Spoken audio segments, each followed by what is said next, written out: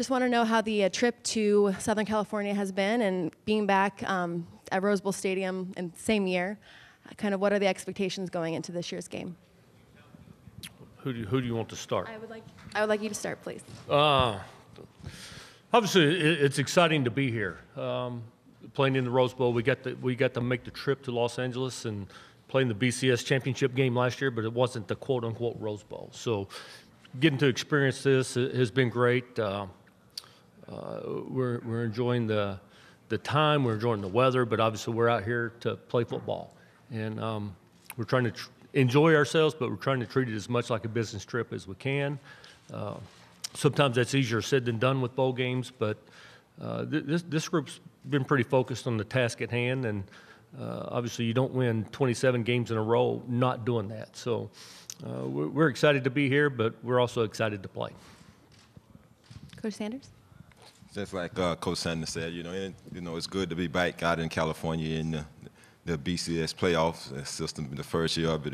We're excited about it. The family get a chance to come out and relax, bring your family out, let them have a chance to go to Disneyland yesterday and do some things. So it's been a fun time out. Now it's time to start getting focused on the game. We're just excited and glad to be here. Yeah, it's the best thing to be here, and actually to play in the Rose Bowl again, and actually playing the actual Rose Bowl game instead of the national championship is a fun experience, and we just like to thank the Rose Bowl people for allowing us to come back, and we're looking forward to the game. The trip has been exciting, being able to be around your teammates, and everybody has the same focus. Everybody just be able to relax and have some time away from being back home in Tallahassee or being back home or back where you're from. Just be able to experience something new and see the sights around here. And first time going to Disneyland, and being from our Davenport, close to Orlando, go to Disney World all the time. So be able to see the different parks and just be able to bond with your teammates on a different level. So it's just been exciting, and like Coach has said and Jameis said, it's just time to focus and lock it on the football game. Okay, we'll open the floor for questions. Please raise your hand, and we will have 2 mic runners on the side of the rooms. We'll start in the back there.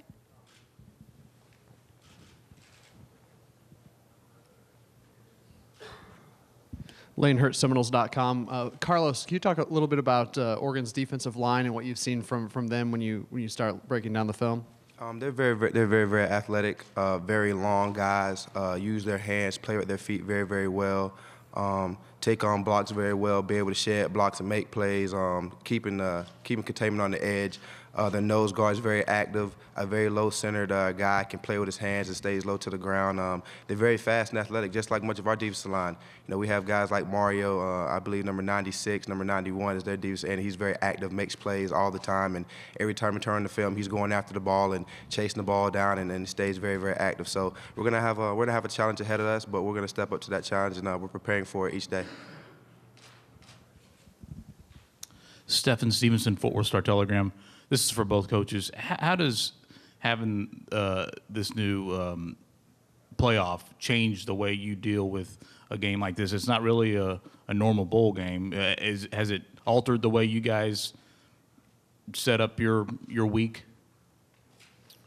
No, I don't think it's changed anything necessarily. It's different having to play 2 games to win the championship as opposed to 1.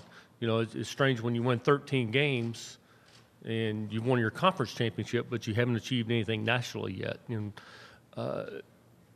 we've approached each game this year as if it was the biggest game of the season. We'll approach this one as if it's the biggest game because it's the next one. And if we're fortunate enough to win and get on to the final game in Dallas, then that will be the biggest game of the season. But other than changing a little bit around Christmas with my wife and daughters, it hasn't changed a whole lot else in the way we've prepared. And I agree with Randy. We take it just like it's another game. We don't look at it as being bigger than any other game. But the main thing is just the next game, and we just have to go out and prepare like we've been preparing for each game every week. Is just being the next game.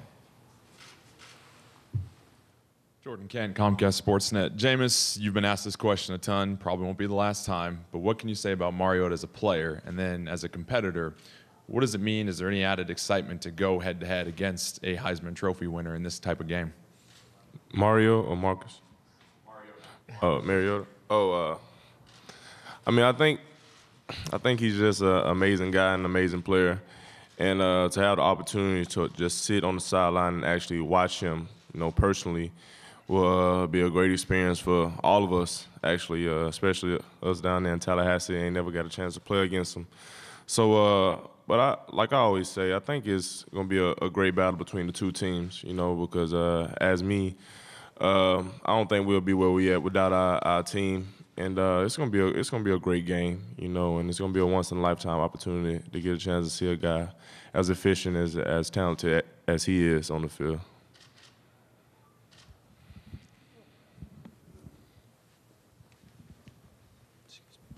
Jake Zivin, KEZI in Eugene. First for Jameis and the coordinators, you guys could chime in as well. Oregon's All-American cornerback Ifo Ekperola is not going to play in this game.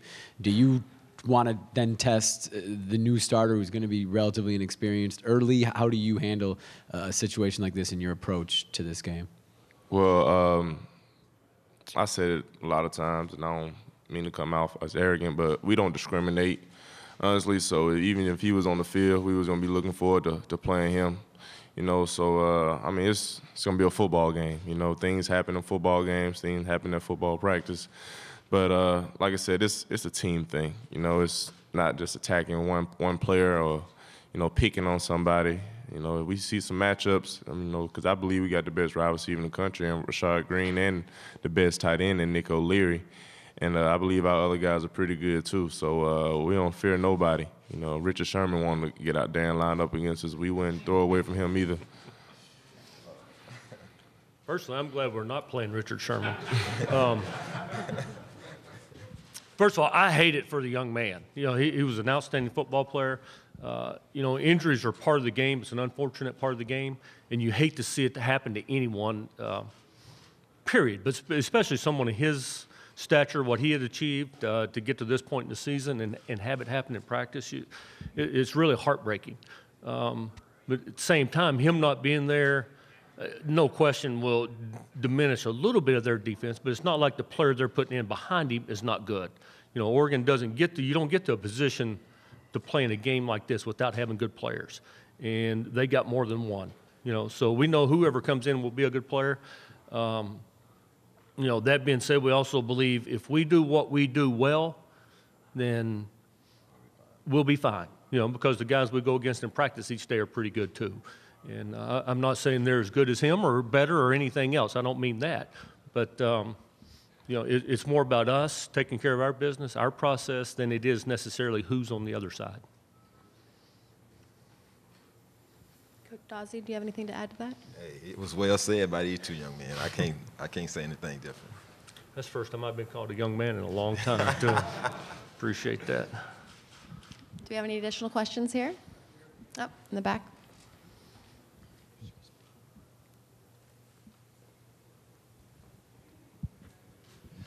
Coach Dawsey, what did you need to see from Travis and Erman early in the season to prove that they could handle extensive reps, and at what point did you feel comfortable in giving those to them? Consistency, more than anything, and then Jameis getting confidence in them and working with them guys for the time, and the main thing is just consistency and confidence. And as the season went on, probably halfway through the season, you start to see them really starting to pick up the system, starting to understand it and what we was demanding and expecting from them. And we're definitely pleased with how they have progressed throughout the season. We have a question up front.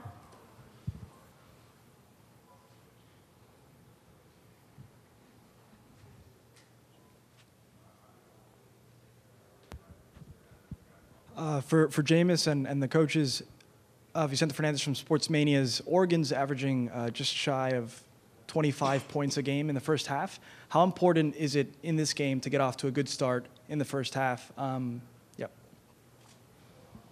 Well, no matter who we playing, it's always good to get into a good start in the first half. That's one thing that we always talk about is starting fast and finishing strong. So it's definitely going to be important because they play fast, and their defense does a good job of keeping the ball in their hands. So it's going to be a great matchup.